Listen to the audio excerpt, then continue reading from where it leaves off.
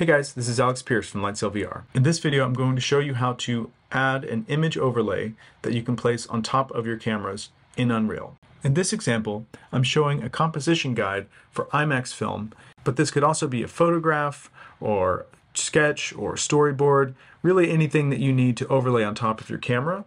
And essentially, no matter how you move your camera, it's going to stay right in front of it. This should be a very simple thing to do, but in Unreal, of course, it takes quite a few steps. So let's just jump in.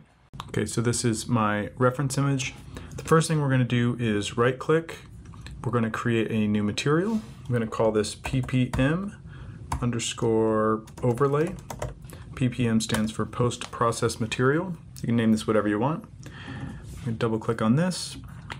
And there's a few things we need to do to set this up. So with this selected, we need to come down here and change our material domain to be post-process, and then we need to change the blend mode to translucent if we need opacity, if we need the alpha.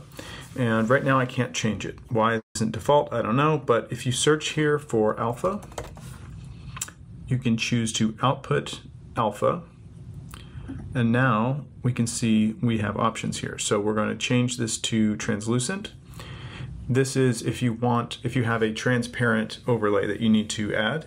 If you don't have a transparent overlay, then you can skip this, everything we plug into the opacity. So I'm going to drag in my reference image. And in here, we are going to right click and search for scene texture.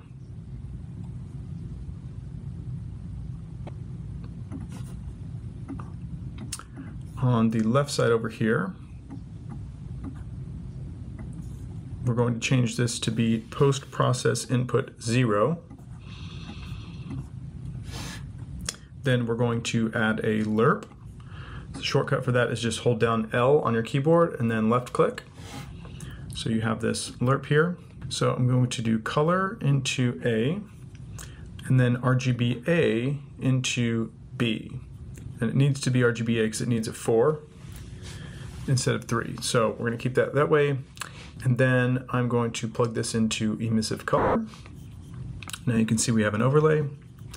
And we're going to right click on this and promote to parameter. And we'll call this opacity.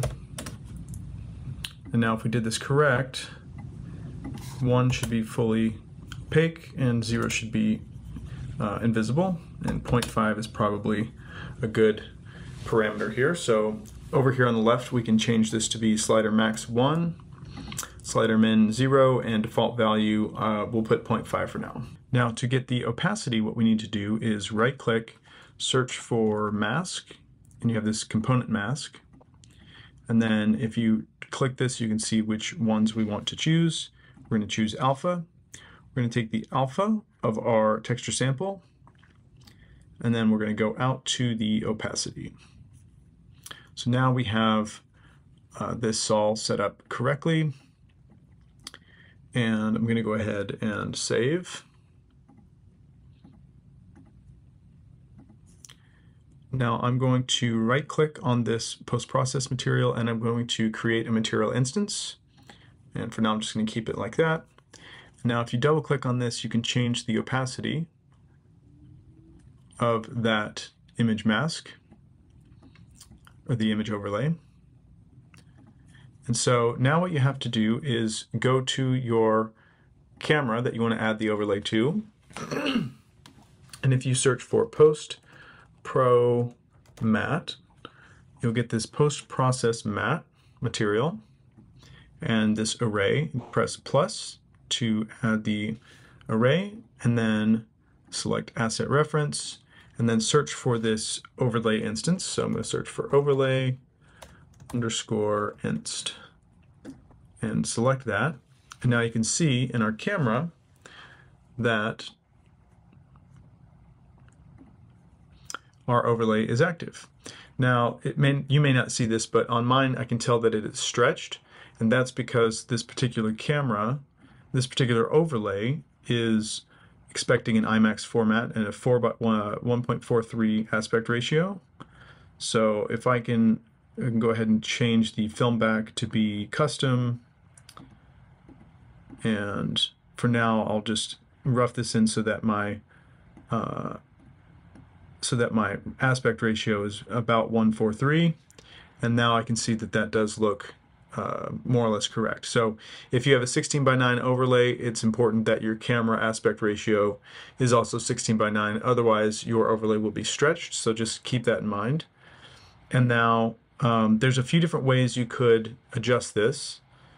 So if you go into here, you can look up Post Pro Matte, and you can turn this off here by just going down to 0. The other thing you could do is in the overlay instance, you could also just turn this down or turn it up as needed. But now you can see that you have your image overlay perfectly on top of your camera, and if I move this or rotate, or if I put this in sequencer, this overlay is going to stay persistent, which is exactly what I wanted it to do. I hope this tutorial was helpful. Make sure to subscribe, and I'll see you guys in the next video.